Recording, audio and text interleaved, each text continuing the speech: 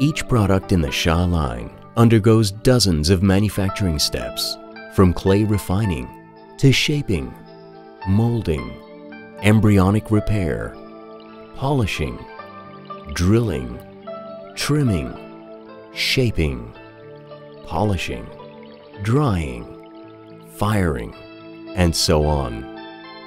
This kind of skill requires at least 3 years' experience on the part of each technician. Even so, it takes 4 to 5 hours to complete one Sha product. The purple Sha heritage of traditional craftsmanship has passed down from generation to generation for over 1,000 years.